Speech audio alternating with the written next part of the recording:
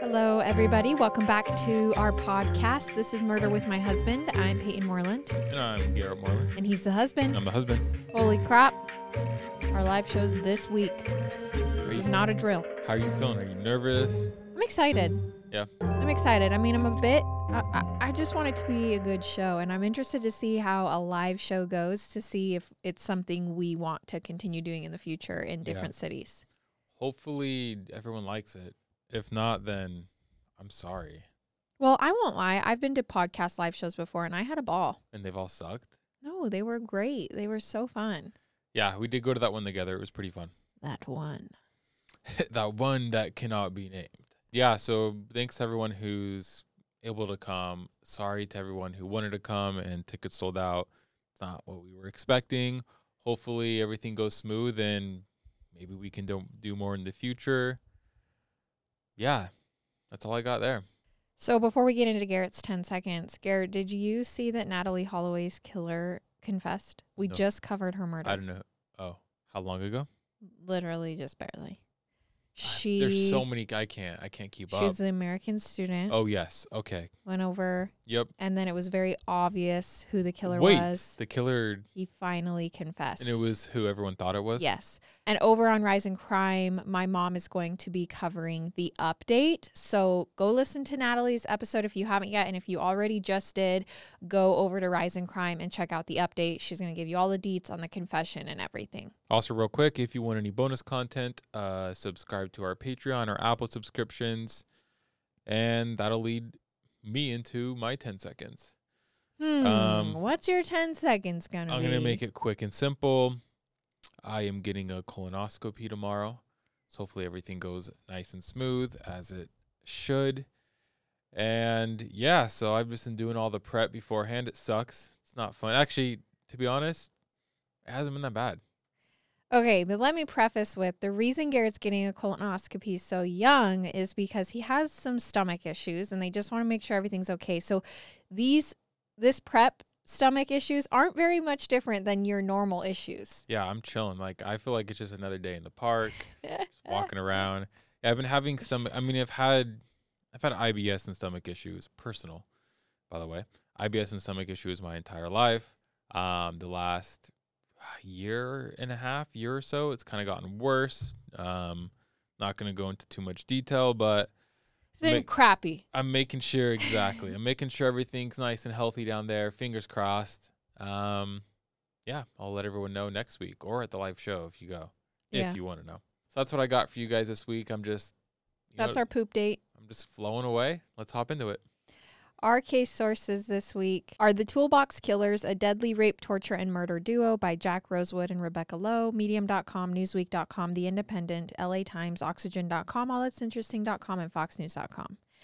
Now, I want to give a trigger warning. This episode features discussions of suicidal ideation, sexual assault, and torture, so please just listen with care. Jeez. This is a pretty heavy case, so we're just going to get right into it. All right. I think it's safe to say we've seen murderers make some pretty ridiculous mistakes when it comes to leaving evidence behind. Whether that's a bad job at ditching the murder weapon, a shoddy cleanup job, a few undeleted emails detailing the crime. It only takes one tiny mistake to get someone caught. And we're often sitting here going, what an idiot. He planned out a murder but didn't hide the gun. Well, today's case got me thinking that maybe sometimes these people are just so delusional, so narcissistic that they don't think it's possible for them to ever get caught, which is why sometimes they leave evidence behind on purpose or even create evidence as sort of a souvenir. Yeah. In today's case, one piece of evidence exposed not one, but two serial killers, a serial killing duo. And that evidence that led to them was so disturbing, so absolutely psychotic, that it literally gave the jury horrific nightmares. So let's get into the case. And of course, it's October 31st, oh my 1979. It is Halloween night, which, by the way, is why we're doing this case. 1979, there's a house party out in a suburb of Los Angeles just north of Hollywood called Sunland. High schoolers are waiting in line for a keg, dressed as the occasional vampire, zombie, maybe even President Jimmy Carter. But 16-year-old Shirley Ledford isn't in costume. To be honest, she's not exactly enjoying herself either at this party. She's just come from a long shift of waiting tables at a restaurant nearby, and tonight her boyfriend is driving her nuts. She's exhausted, but she came out just to see him. And throughout the course of the evening, he's either been ignoring her or picking a fight with her, and frankly, she has just had enough. She pokes around the party, asking if anyone is leaving, and headed in the direction of her neighborhood. Like, she wants to get out of here. Okay. But it's still pretty early. It's barely 10 o'clock on this Halloween night. The party is honestly kind of just getting started. So Shirley chugs her beer, grabs her purse, pushes past the fake doctors and nurses, beyond the silver-skinned aliens, and out to the curb in front of the house. She takes in the fresh air, the blasting music, now just a hum in the background, and begins walking in the direction of home. Knowing she can never make the entire way by foot, Shirley stops at a gas station and begins looking for a ride home there. Remember, it's 1979. Hitchhiking is just as normal as hailing a taxi or calling an Uber. But tonight, Shirley gets lucky. A man pulls up in a van with his friend, and it's someone she knows. He's a regular at the restaurant that Shirley works at. He's always been kind. He tips decently. Plus, he's offering to take her wherever she needs to go that night, which is home. Shirley figures, even though she doesn't remember his name, it's got to be better than a complete stranger, right? Who knows what freaks and weirdos are out cruising around on Halloween night. So at approximately 10:30 p.m., Shirley hops in the van and gives the guy her address. Oh, man. Once she clicks on her seatbelt, they offer her a hit of their joint, but Shirley turns it down. She's feeling tipsy enough from the party as is. They pull out of the gas station parking lot and hit the back roads of Sunland, making their way through neighborhoods, dodging the night's final trick-or-treaters. But then Shirley realizes they aren't headed in the direction towards her home. She's someplace she's never seen before. They make another turn onto this deserted street and stop the van. Despite Shirley's protests, the men crank up the music and climb into the back. Meanwhile, no one can hear Shirley Ledford screaming and begging for her life from the inside of the silver van. Okay. And I know oftentimes we think, why would you get in the van? Da, da, da, da. But I will say in high school, one time I got in a van with a kid that I barely knew.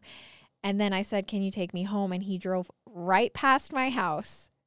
He was years older than me. Drove me up to the middle of nowhere. I got home safe, obviously, but I don't think it's that hard to get into a situation like this. Yeah, so I think something to learn from this is just never, ever get in a van.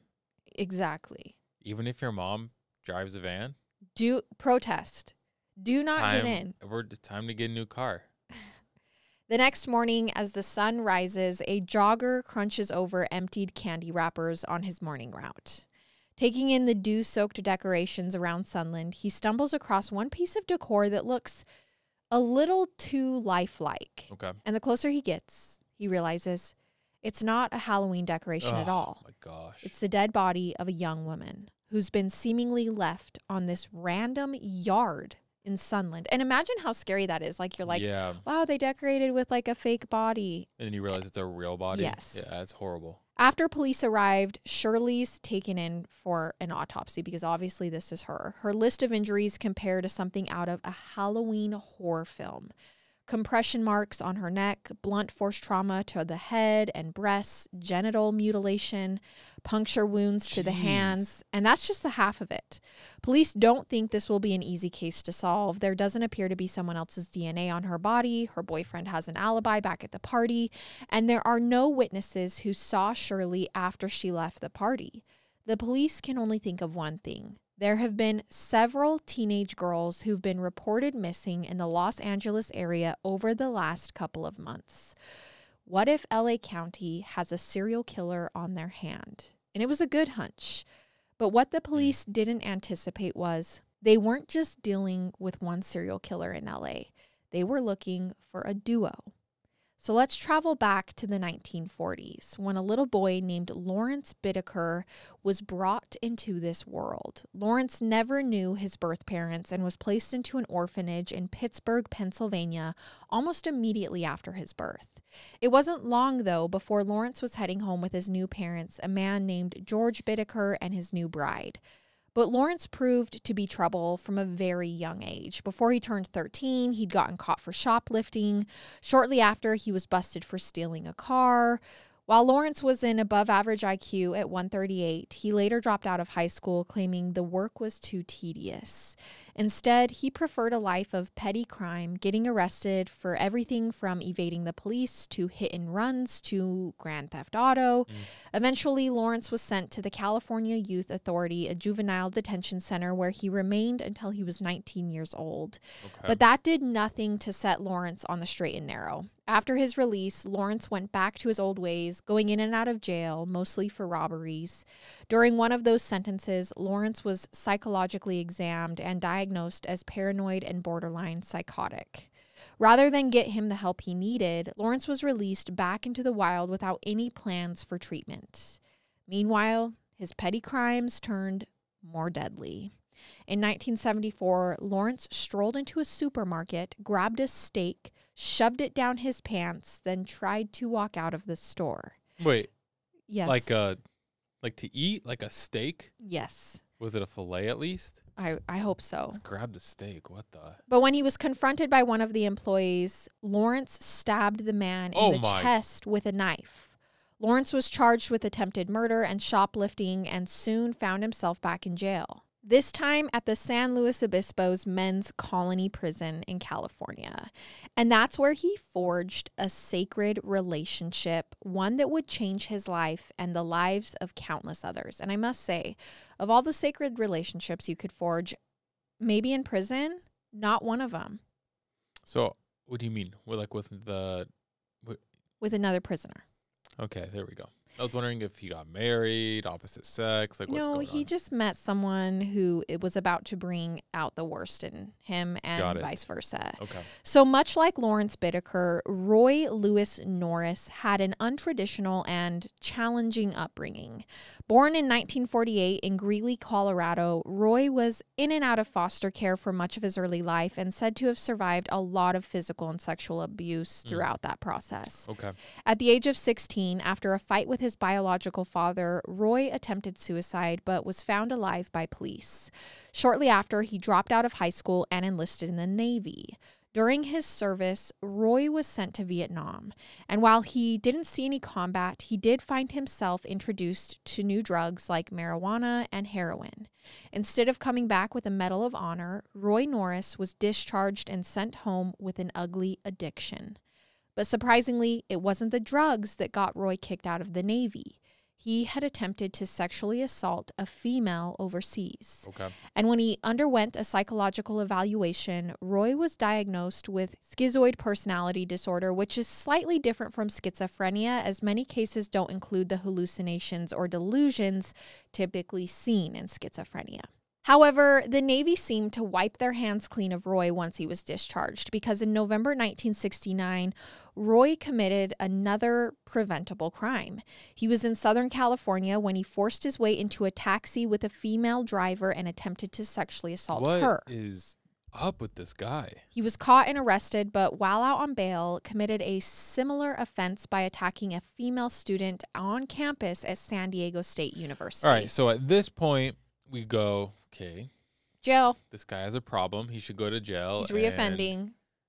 I mean, I don't even know if he should ever get out. Like, it's obviously not going to, he just keeps doing it. Well, he has been diagnosed, so he was sentenced to 5 years in a state hospital. Okay. And by the time he was released in 1975, his doctors told him he no longer needed their care. He seemed to have made a full improvement. Good decision there. Clearly, that was not the case, because just 3 months later, Roy attacked a 27-year-old woman who was walking home in Redondo Beach, California. Okay. This time, Roy was arrested and sent to the California Men's Colony. Sound familiar? This is where he met Lawrence Bittaker. Interestingly enough, the pair began getting to know one another during a jewelry making class in prison. Lawrence looked out for Roy and saved him from more than one attack when other inmates targeted him. Before long, the two were close friends, opening up to one another about their deepest secrets and their darkest fantasies. So I know now a lot of this stuff is monitored, but as it should be, because when two inmates or two people in prison and jail start speaking like this and talking like this, I mean, that's a problem, right? Oh. It's a big problem. We see oftentimes that like people who may not have killed just meet the right person and then become killers. And it's kind of like the perfect scenario in prison when you're taking, I mean, someone who's sexually assaulted, someone who's done petty crimes, grand theft auto, and then putting them together. What does that pair mean? We're going to get there. Over time, they realized that they shared a sexual interest in violence. Roy said that he found it stimulating when a woman was frightened out of her wits, and Lawrence confessed to him that while he'd never done it before, he would too be interested in sexually assaulting a woman. But he would be sure to kill her and hide the body after he was done. Oh my gosh. Together, the two began daydreaming about hypothetical kills, which eventually became a fully formed plan. Once they were both out of prison, they would meet back up, target women, particularly between the age ranges of 13 and 19. They even spoke about what sort of vehicle to get, the best methods to lure and attack their victims, and potential locations to dispose of their bodies. By the time Lawrence was released on parole in October 1978, the two had dialed in their plans perfectly. And I just feel like, I mean, it's a different time, but if things were monitored, like I said, there's no way they would have let them out, right? Or they would have been like, "Ooh, wait, they're talking about killing people together, but raping also people together." How do you know if they don't tell anyone that that's what they're talking about? Well, you just hear it through the cameras, through the audio, just paying attention to it. But yeah, I mean, it's a lot to monitor. Right. So Lawrence gets out and he lays low in Los Angeles, waiting for his friend. He gets a job as a mechanic, finds an apartment, and waits patiently for his accomplice to be set free from prison as well. Just 4 months later, in January 1979, Roy Norris was back on the streets in Redondo Beach, less than an hour south of Lawrence Bittaker, and it was time to put their plan in motion. In February of that year, Lawrence and Roy met up for the first time out in the real world. Lawrence had already been scoping out different neighborhoods and beaches, looking for the best place they could pick up young women. What? Just like an evil person. Then they combined what little finances they had and made their first big investment, a silver GMC cargo van with no side windows and a sliding door. A scary man van. Yes, a rapist van. Which would make it easier to pull an unwitting victim inside. They even turned the back of the van into a little hangout area with a bed and a cooler for snacks and drinks. They nicknamed the vehicle the Murder Mac. Okay. Next, the two went out scouting for the perfect location to carry out their sadistic deeds. It was April when they stumbled across a road out in the San Gabriel Mountains, a place far away from any prying eyes or potential witnesses. Lawrence broke the padlock on the gate and realized they had their own private little street to dispose of the bodies once they completed their crimes. Plus, the local wildlife, everything from bears to coyotes to mountain lions, would be sure to help them with the decomposition of the remains. Now the duo just needed to make a few test runs. Lawrence and Roy drove around Redondo and Santa Monica Beach looking for young female hitchhikers who needed to catch a ride. They found that offering them alcohol and marijuana was a huge selling point and a big way for them to earn the teenagers' trust. Once inside the van, they'd take the girls' picture on a Polaroid camera, drive them around a bit, and eventually just let them go without harming a single hair on their head. Wait, so they really did that? They were testing it out. Okay.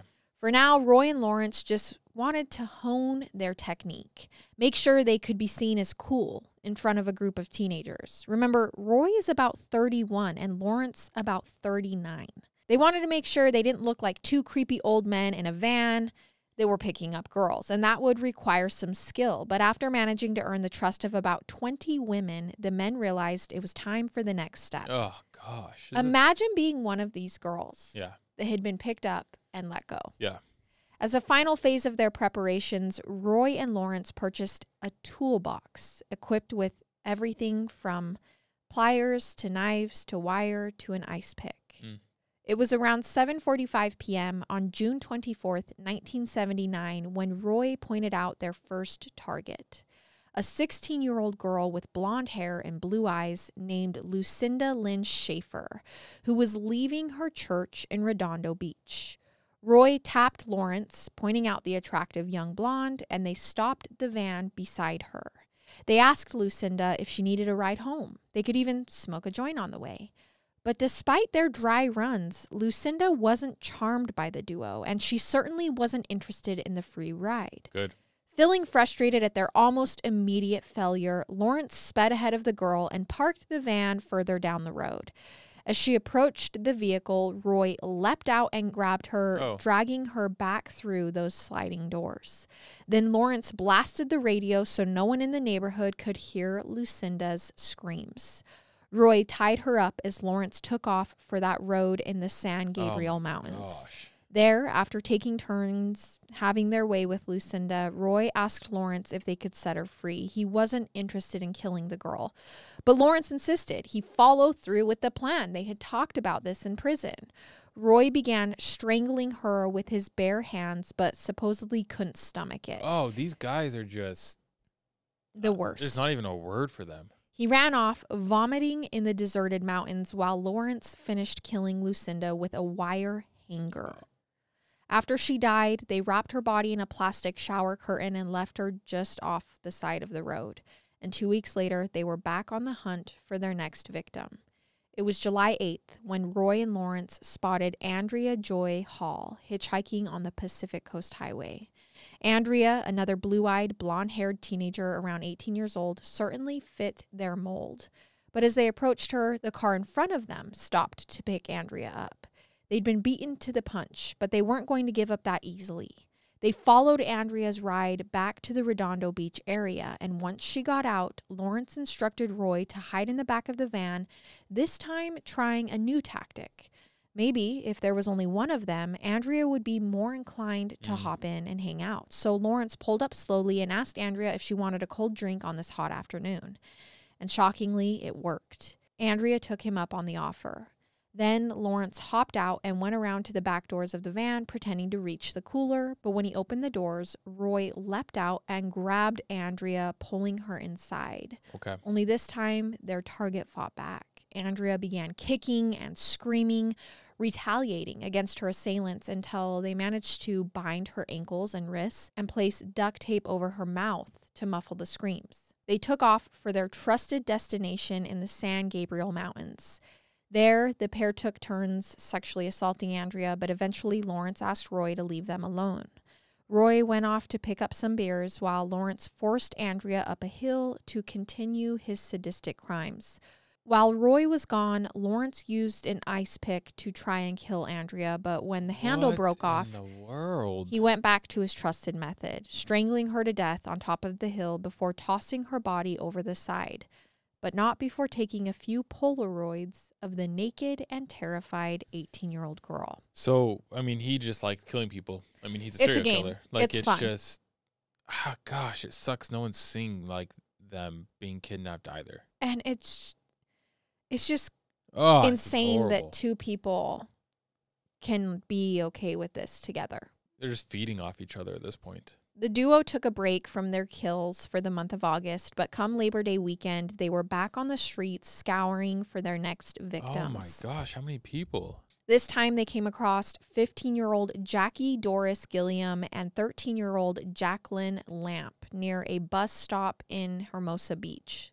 Lawrence and Roy pulled over and asked the girls if they'd be interested in hanging out, smoking some weed in the back of their van, and unfortunately, the girls said yes. Without a fight, they hopped into the back of the van together, passed around a joint, even shared a few laughs.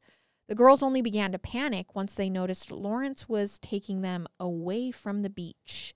Jacqueline tried to escape out the side door, but Roy grabbed her and knocked her unconscious. Okay. Then they pulled into a parking lot near some tennis courts to tie the two women up.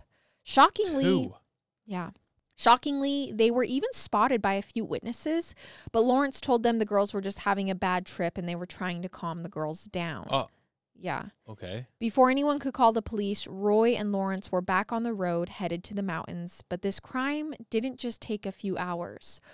Roy and Lawrence kept the girls up there alive for 2 full days. Man, this is a bad one. It was very similar to the last time, taking turns, photographs. This time, they also used many tools in their toolbox to torture the girls, details that I'm not going to get into beyond that. At the end of all of it, Jackie was also stabbed with an ice pick and then strangled before they pushed her body over the cliff, and Jacqueline was killed with a sledgehammer before also being left to the elements. Okay, so at this point, we have 4 bodies by that cliff. Mm-hmm. Like, we gotta figure something out because this is getting out of hand. Well, by the end of September, Roy and Lawrence were either getting lazy or overly confident in their ability to commit these crimes, because on the 30th, that's when they spotted another teenager named Shirley Sanders walking through Manhattan Beach while visiting from Oregon. This is a different Shirley than the original Shirley that we started this case out with. The men tried to coerce her into the van with drugs and alcohol, but Shirley refused. This time, they leapt out and pepper sprayed Shirley before stuffing her into the van. I don't know if you're catching on here, but these men are slowly adding torture tools into their toolboxes. Yeah. And kind of just escalating and playing around with these different ways to hurt women, because they've now added pepper spray to get women. After sexually assaulting Shirley, Shirley found a moment to make a run for it. She escaped the van and bolted down the street. Shirley went straight to the police station where she reported the attack and gave a detailed description of the van, a silver GMC cargo van. Unfortunately, she wasn't able to give a solid description of the men who had assaulted her. The slip-up was enough to scare Roy and Lawrence back into hiding for another month. They're like, okay, we had this girl escape. We're going to cool off for a month. It also got them to change their scouting locations because they began moving north of Hollywood to the area of Sunland that October. And that's where they found the 16-year-old Shirley Ledford that Halloween night. This is the same Shirley we started with. Also, doesn't follow their MO because they dumped her body just on the grass in the neighborhood. Like you said, they're starting to get sloppy. Posing her as a Halloween decoration. They didn't go up to the cliff. Right. Shirley's death was also different in a lot of ways. For starters, Lawrence Bittaker seemed to have been stalking her in the days before the attack because he'd gone into Shirley's restaurant several times and the two got familiar with one another. Okay. And it worked when it came time to offer her a ride home from that gas station. Rather than take her up to the mountains, though, Roy drove around the suburbs of Los Angeles for a few hours while Lawrence tortured and assaulted Shirley in the back. They also escalated into recording a lot of this on audio tape. Screams and threats that no one should ever hear were captured and later kept by Lawrence as a twisted souvenir. After her death, Lawrence told Roy there was a change of plans. Instead of driving up to the mountains, like you said, to hide Shirley's body, they should see if they could catch the press's attention, perhaps by just dumping her body on some random front lawn. Oh, they're just so sick and they just don't care. No. I mean, they're just obviously sadistic. Yeah. Well, and the issue is police knew none of this at the time. They were completely baffled by Shirley Ledford's murder, and weeks went by with no suspects. What about all the other murders? I mean, they're just disappearances at this point. Bodies haven't been found. Oh, they haven't found those yet. So there's no new evidence. And frankly, Lawrence and Roy might have gotten away with it if they had followed through with the plan they designed for the others and left Shirley in the San Gabriel Mountains just as they had before. But at this point, the duo had gotten so cocky, so self-righteous, and they just had to share their story with someone else. So a few weeks after Shirley's body was found, a man named Jimmy Dalton phoned the LAPD with a tip. He'd recently connected with a former inmate who bragged to him about some crimes he'd committed. For the last 5 months, his friend Roy Norris said he'd been assaulting, torturing, and murdering women all around Los Angeles. And I feel like we see this happening a lot. They just can't keep it to themselves. They have to brag about it. They have to tell someone about it. And that's exactly what he did. And they're stupid because, I mean, good for us because it gets them caught. And I guess not stupid because I feel like telling a former inmate that, I feel like you have a pretty good chance they're not going to say anything. I'm glad this one did, but if you're usually telling another inmate, I feel like a lot of times they'll be like, I'm going to pretend I didn't hear that. Yeah. He also tells him he had the help of another former inmate, Lawrence Bittaker. When police asked Jimmy why he'd come forward, he admitted he had a 13-year-old daughter himself. Okay, that makes sense. And he didn't like the way Roy Norris had been acting towards her. Jimmy was then asked to speak to the police down in Hermosa Beach. They had been fielding a lot of suspicious disappearances over the last several months. And once Jimmy told them that Roy and Lawrence had been driving around in a silver GMC van, they perked up. A silver van was exactly what that survivor, Shirley Sanders, said she'd escaped from back in September. So an officer questioned Shirley with a catalog of potential suspects, including Lawrence Bittaker and Roy Norris. Sure enough, she pointed out each of the two men as her attackers. All right, that's what I'm talking about. Now that police had their two suspects, they waited for the perfect opportunity to move in and make the arrest. They kept them under surveillance for the next several days, waiting for one of them to violate their parole. And before long, Roy Norris was caught selling marijuana. He was arrested and placed behind bars where police could finally start the real interrogation. Almost immediately, Roy admitted to the assaults and murders, but he claimed Lawrence Bittaker was the mastermind behind it all, that he felt bullied and pressured into helping him out. Within a matter of hours, Lawrence Bittaker was also in handcuffs. Later, police searched Lawrence's apartment for additional evidence and stumbled upon a massive find. Over 500 Polaroids of hundreds of young women. Yeah. Some dressed, some undressed, some just of girls walking down the beach, others at a local high school, and several of them being tortured in the back of that van and out in the desert. And picture how eerie this would be as a person to find these pictures, and it's like random pictures of girls walking down the street at this high school, and you're like, okay, this is creepy.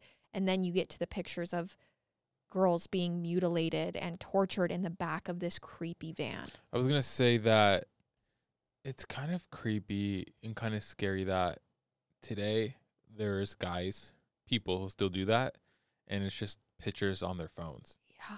Taking pictures of, I mean, have you seen like on social media, people catch people just like taking pictures of girls wherever, like you said, on the beach and restaurants, and it's so creepy. It's freaking weird.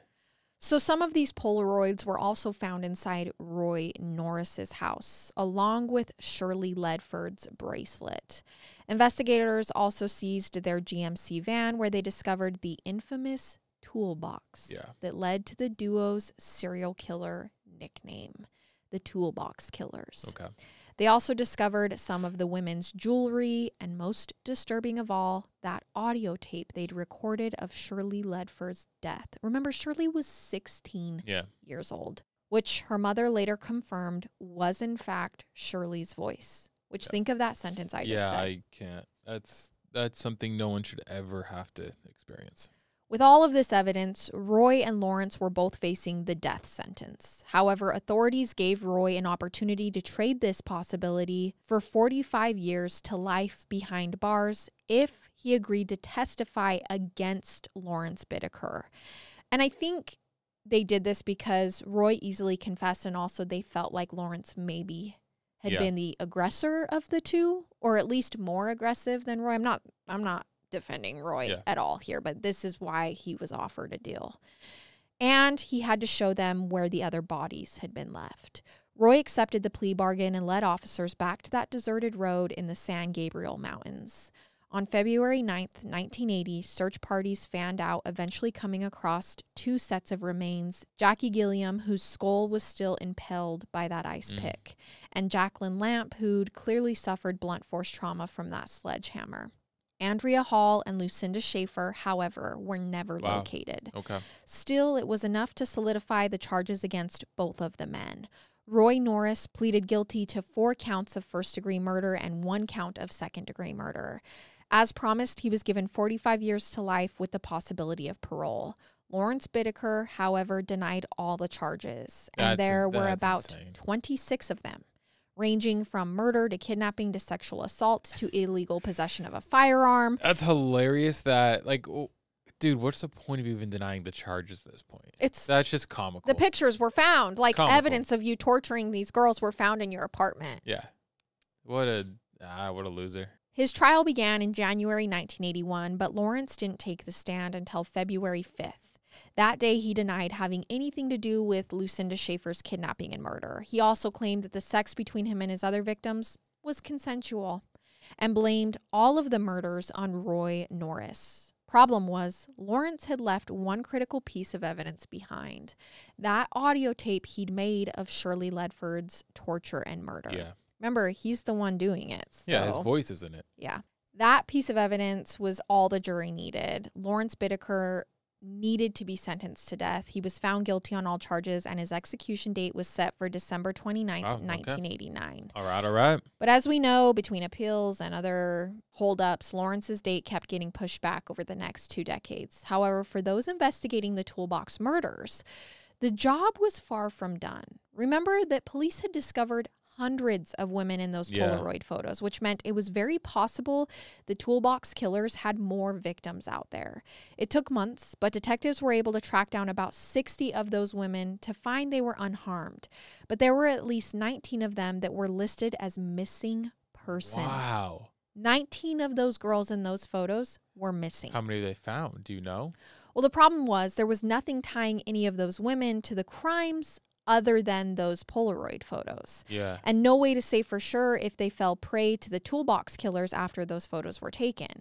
When criminologist Laura Brand heard about the case, she was disturbed by the fact that 2 of the confirmed victims still hadn't been located, Andrea Hall and Lucinda Schaefer. So Laura did the unthinkable. She reached out to Lawrence Bittaker in prison and asked if she could interview him. And at first, Lawrence declined, but eventually he gave in, likely eager to have some form of visitor. Laura hoped to win over the trust of Lawrence by getting to know him, learning what made him tick, and she was shocked to find that he was rather sheepish and a timid man. She expected someone cunning, manipulative, or at the very least aggressive. During one of their meetings, Laura asked Lawrence point blank, "What makes you a serial killer and not me?" His response was, "Some people want to eat broccoli and some people don't." The statement was so reductive it sent a chill down Laura's spine. Still, Laura spent the next 5 years getting to know Lawrence, learning about his criminal history and what his plans were for the future before he got caught. He described the macabre ways he planned to torture his victims in his next crimes using acid and underground layers. He also told her he'd made his first kill at age 18, although if true, he was obviously never caught for that. Yeah. Laura also found that Lawrence was terrified of getting IVs when he needed treatment in prison. She found the whole thing so baffling and hypocritical. How a man who could place an ice pick between a girl's ears was unable to get a needle in his own arm. But eventually, Laura's plan of cozying up to Lawrence actually worked. She got him to open up about the location of Andrea and Lucinda's bodies. And in the fall of 2019, he began drawing her maps to the missing victims. But in December of that year, Lawrence Bittaker, who was still on death row, died of natural causes at age 79. 2 months later, the 72-year-old Roy Norris also died in prison. Yeah, that's interesting. Coincidence over there. Meanwhile, Laura Brand was left with his final and somewhat incomplete piece of evidence. The maps weren't exactly clear enough to lead her right to the victims. She would certainly need a team and additional help. How far Laura got in her search is a bit unclear, but as of 2021, the bodies are still missing. Okay. We don't know how many other women might have fallen prey to the Toolbox killers before they were caught. But I do know that one reckless piece of evidence, that audio tape, has become a crucial tool in stopping future killers like them. Today, Shirley Ledford's final moments are played for students at the FBI's Academy in Quantico, Virginia. They've been using it as a way to desensitize agents for what they're going to see out in the field and reveal some of the inner workings of serial killers as sadistic as Lawrence Bittaker and Roy Norris. And that is the Toolbox Killers case. That's crazy that he did that because, I mean, I guess it's just a modern, old version of people that film these days.